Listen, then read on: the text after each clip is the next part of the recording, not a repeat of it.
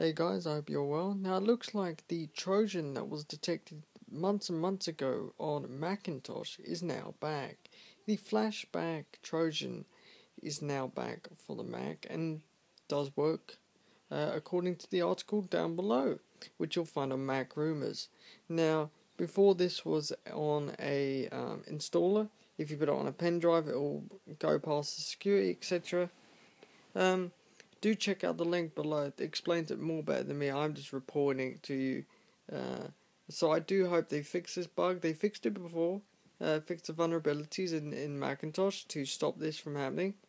Looks like it's come back again.